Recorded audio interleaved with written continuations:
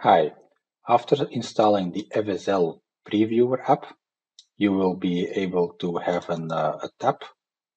All the other items are not really required because this tab is what we need to call to open up the Field Service Lightning Document Previewer.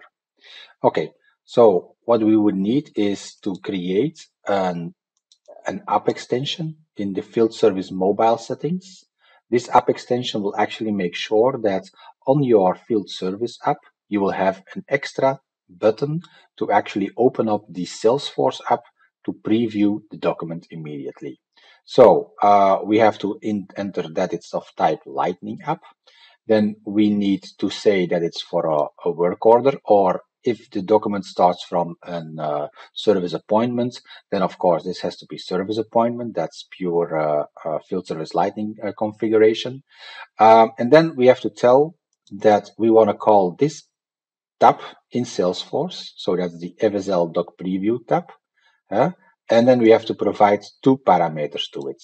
This parameter is going to be the record ID. It has to be prefixed with C __.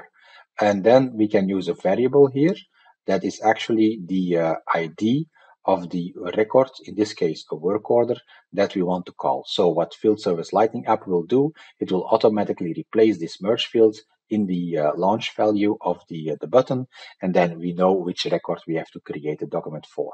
Now, it still doesn't know which document to create. Okay, that we can do actually via this setup.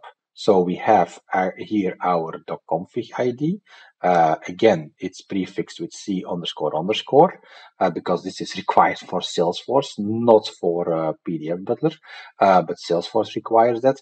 And then we can have the ID of our docconfig.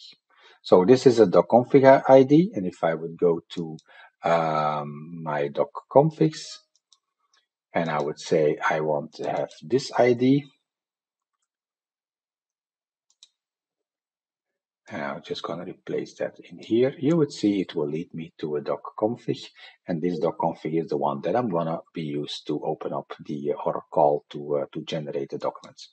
Okay, so now I have registered my record ID, and I have my .config ID. So that's all I need to have this app extension up and running. So what will happen now, if I click the button in my Field Service Lightning app for the generation of the service report, then it will actually open up this page in Salesforce, in the app, directly on this tab, and in the app on the laptop, or on the mobile device, it will have this parameter set, and it will actually just run this page, and you would see the previewer directly in action. So now it's generating the document as we speak, getting all the pictures, and making sure the document is shown correctly. So that's the kind of configuration that you have to do. You just have to make sure that there is an app extension for Field Service Lightning, and that you provide the correct configuration here. And that's about it. So good luck.